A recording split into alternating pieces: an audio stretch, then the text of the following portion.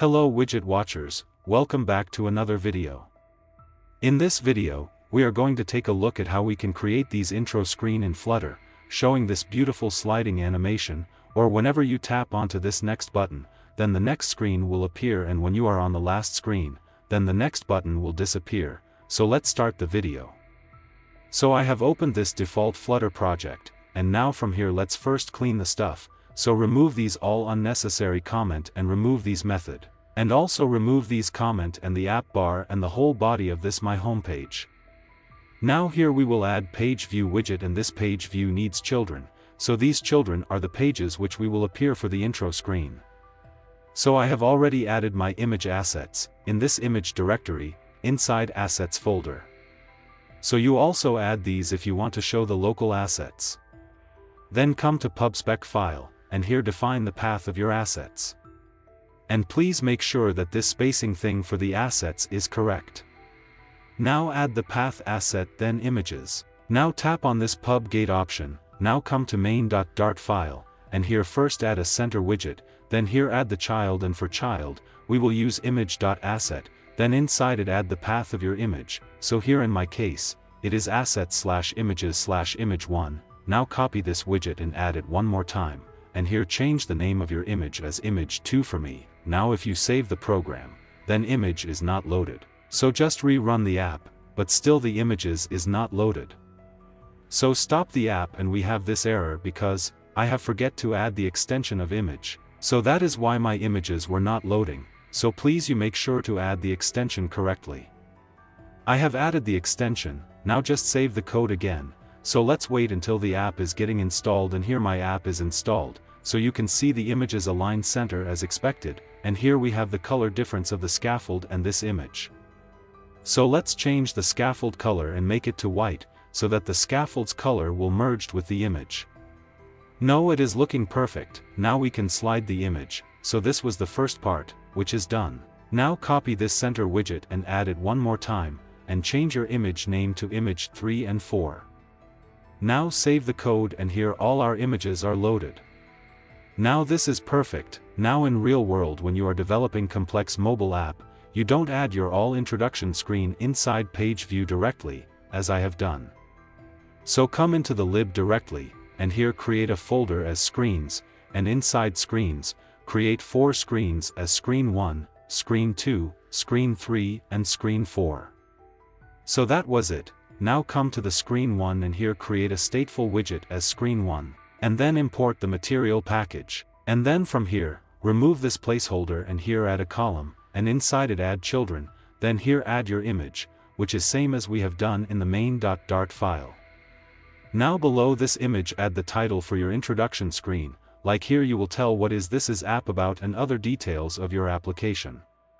So here I'm just adding a random string like we need to work hard. And now let's also add the style for this text, so this is going to title text, so here add the black color and it is title, so we need make it big, so here I have added font size as 25. Then make it a bit bold by using font weight, then save the code and come to the main file, and from here remove this image asset and here call your screen 1 thing, now just save the code and scroll till the first page. So here you can see this is looking a bit ugly, so let's fix this by first removing the center widget from here.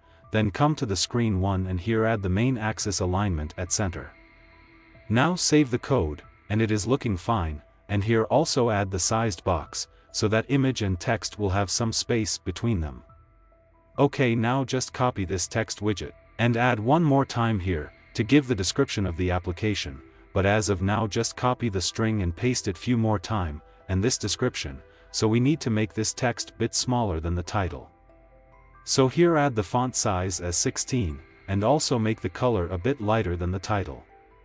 So here I have added the opacity, and remove the const from here so that the error will go. Now if you save the code, then the description is appeared, but it's not looking good because our description is covered whole width and it is meeting to the side of the screen. So for fixing this, wrap here this text widget inside a container, and here give it some horizontal padding by using symmetric, and add the same sized box here, but with less height. Let's make it to 20. And then save the code, then it is looking a bit good. Now change your capacity thing to until it's not looking good. In my case with 0.6 it's looking good. Now let's reduce the string, then save the code, and now, it's looking a bit good. Let's also align our text to the center, so for doing that make use of text alignment property, then here add, text align to center. Yeah, it's looking perfect. Now let's copy this whole screen 1 code and add the same code to screen 2 and change the image name, and do the same thing with screen 3 and screen 4, and don't forget to rename the images.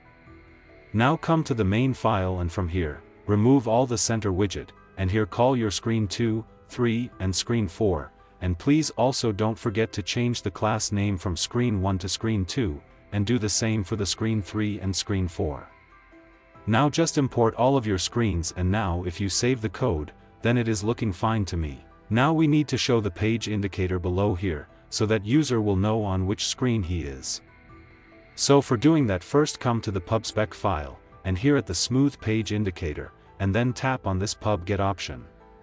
Now come to the main file and here wrap this page view inside a stack widget, then after this page view, here add smooth page indicator widget, and this widget needs 2 parameter, first one is controller and the second one is count, so here add the number of your introduction pages, in my case it is 4, so I have added the count as 4. Then now let's create the controller for this, so here create a new variable of type page controller, and name it page controller, then here assign this page controller to this controller. Now come into the page view, and here also give the same controller to it. Then save the code, and we can see the indicator above here on the screen. So we don't want that, we want this indicator to be bottom center aligned. So for doing that, wrap this smooth page indicator inside a container, and here add the alignment. For example, give it the alignment as 0, 0, so this indicator will come at the center of the screen because 0, 0 is the center of the screen. If you want to go above, then it is y-axis and its value is going to be in minus. If you want to go below, then it is going to be positive. And this same thing will go for the x-axis, so we want to go down, so here add 0.7, it is there but make it bit more lower, so for that add the alignment to 0.8, now it's looking perfect. Okay, now we want to show the next button on the side of this page indicator, so wrap this page indicator inside a row widget. And here add the text widget that say skip. Now save the code and our text is appeared, but it's not perfectly aligned, so for fixing that add the main axis alignment to space evenly, then it is now aligned but still it is not looking good, so for aligning it perfect here, add an empty sized box and then save the code, and yeah, it is now perfectly aligned. Now wrap this text widget inside a gesture detector so that whenever user will tap onto this button, we will get notified. So I have added that, then here add the on pressed property of this detector. Now here we need to handle 2 situations, that when user is on last page, we don't need to show the next button. Button should be removed, and when user is on last page then this skip text should be changed to complete. So for that come here and here create a string variable as button text and assign the value to skip. Now come here and from here, remove this skip string and here add the button text parameter. Now come into this page view and here add on page changed method, which will have this index parameter, which will tell that which page is user seeing. So here we want that if index is equals to 3, which means user is on last page, in that case, the button text string should be complete or else button text string should be skip. Now after that add the set state, so that the UI will get notified whenever the value of this button will change. Now save the code and as you can see whenever we come onto the last page, the text is changing to complete, so this is working fine, but complete is not making sense. So change the complete to finish, yeah, now it's making sense. Now copy this gesture detector and add above here and copy the above detector and add the same below, because this thing should be at the left side of the indicator and here add the next button. So that user have 2 option. Now here create one more integer variable as current page index and assign the value to 0, because whenever the app is getting started, the current page index is going to 0, okay then here come inside this on page change method, and here assign the current page index with the index value. Now here add a check that if current page index is equals to 3, then show empty sized box, otherwise show the next button. Now let's check, if user go on the last screen, then slightly shift of this thing is coming, so for fixing that inside a sized works, add some width like 10, so yeah, now it's is working fine. Now we want that whenever user tap onto this next button, then the next page should come. So for that here make use of page controller, then add the next page parameter, and this needs two property. One is duration, that how much time it should take to go to the next page, and the animation type, so here add the duration as 500 milliseconds. Then, at the curve of it as ease in, you can use whatever you want. Then just save the code, and as you can see when I'm tapping onto this next button, the page is switching automatically, and for this skip button here you need to write the material page navigator thing for going to the home page, so you can do it as yourself as per your requirement.